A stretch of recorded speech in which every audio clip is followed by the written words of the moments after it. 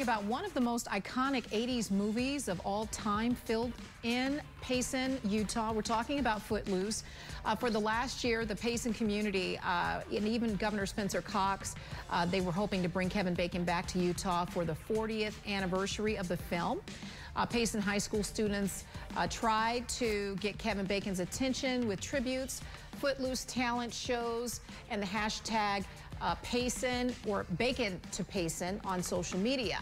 And so after months of work, Payson students, they gathered for an assembly thinking that their efforts were going to be featured on the Today Show. Little did they know that Kevin Bacon would actually show up in a live video feed. So a surprise there. Let's take a listen.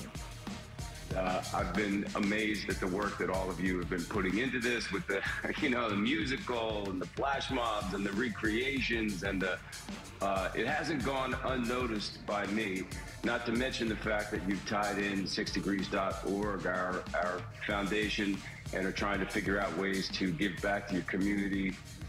It's really inspirational.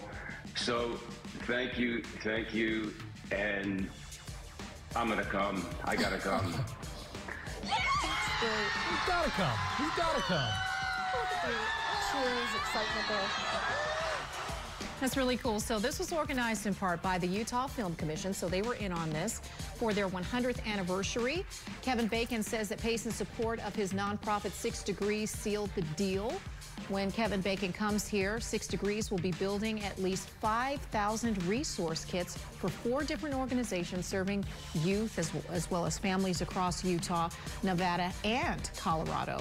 And those kits will be put together on the Payson football field.